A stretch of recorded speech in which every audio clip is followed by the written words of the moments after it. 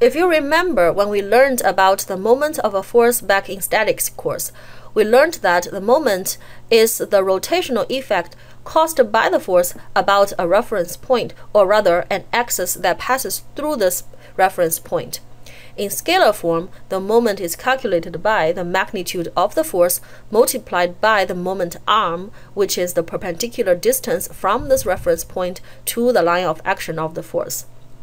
In vector form, the moment is calculated by the cross product of a position vector and the force vector. The position vector must start from this reference point, but it can end anywhere along the line of action of the force. So now we're going to introduce angular momentum in a very similar way. So on this slide, instead of having the force vector, now we have the linear momentum vector, which is mass multiplied by the velocity vector. And instead of having the moment caused by the force, now we have angular momentum, which is the moment caused by linear momentum. And how do we calculate it? The angular momentum h, calculated using the scalar form, equals to the magnitude of linear momentum m times v times the moment arm d. D again is the perpendicular distance from the reference point O to the line of action of the linear momentum, which is the velocity vector. Again, in vector formulation, the angular momentum is calculated by the cross product of position vector r and the linear momentum vector. R again starts from the reference point O, and it can end anywhere along the velocity vector. So similar to the principle of linear impulse and momentum, now we can write the principle of angular impulse and momentum. This integration term here is the angular impulse, which is the total moment about the point O integrated through the process from the initial time t1 to the final time t2.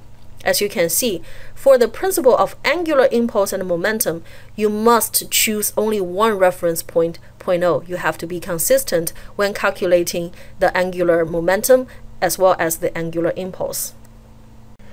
Let me make another analogy to statics. If you recall, from statics, we learned that the conditions for rigid body equilibrium includes two vector equations. The resultant force as a vector is 0, and the resultant moment calculated about any arbitrary point is also 0.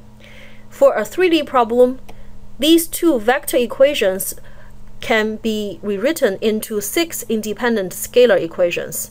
And for a 2D problem, these two vector equations can be rewritten into 3 independent scalar equations.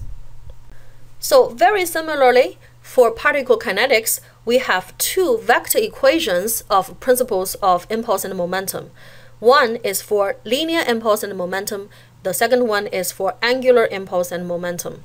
And for a 3D problem, these two become 6 independent scalar equations. And for a 2D problem, these two vector equations become 3 independent scalar equations. The first and the second are principles of linear impulse and momentum applied to the x and y direction respectively. The third equation is the principle of angular impulse and momentum about an arbitrary point O within the xy plane. From the principle of angular impulse and momentum, if there is no net angular impulse, this term is eliminated. Again, we get the conservation of angular momentum, which means that the initial angular momentum of the particle equals to its final angular momentum calculated about the same reference point O. The conservation of angular momentum can also be applied to a system of particles if there is no or negligible net external angular impulse. Once again, make sure that the angular momentum is calculated about the same reference point before and after the process. Let's look at this example. There's a ball that is connected to the string and it is moving within the horizontal plane. Initially, it was given a velocity of 10 meters per second, which was perpendicular to the string.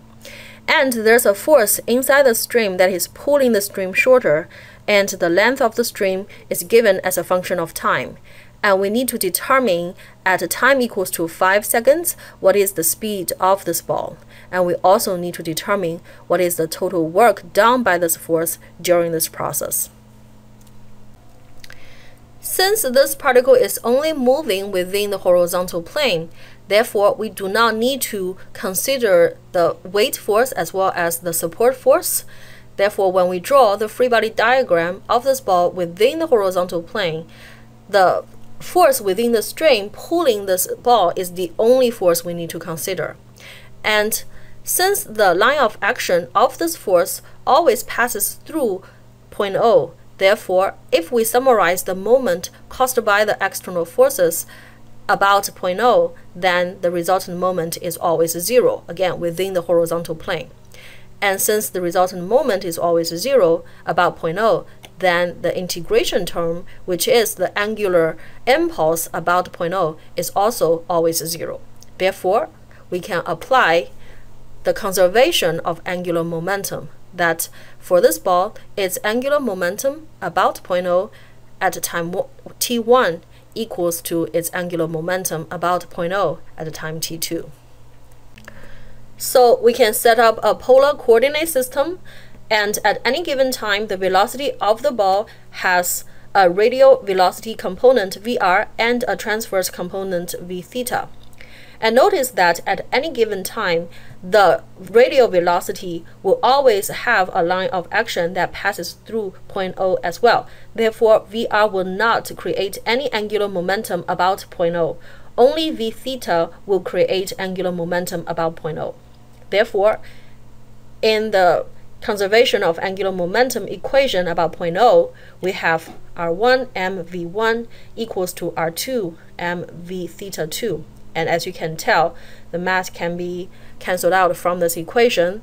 And R1 and R2 are both angular momentum moment arms, but they are also the length of the stream and can be determined from this function.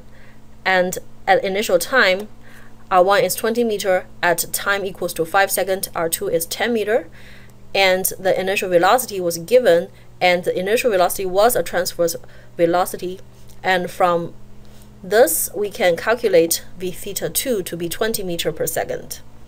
That's only the transverse component of the final velocity of the ball. But the radial velocity equals to dr dt, and since the function of r is given, therefore dr dt equals to -2 meter per second, which is a constant. Negative sign indicates that the velocity along the radial direction points towards point O. And from here, we can calculate the magnitude of the velocity at a time equals to 5 seconds to be 20.1 meter per second. And that answers the first part of this question. Since motion only happens within the horizontal plane, therefore this force F is the only force doing work to this particle during this process. And therefore, the total work done by F can be determined by applying the principle of work and energy to this particle. We substitute in the mass of this particle and its initial and final speeds, and we can solve the total work done by F is 304 joules.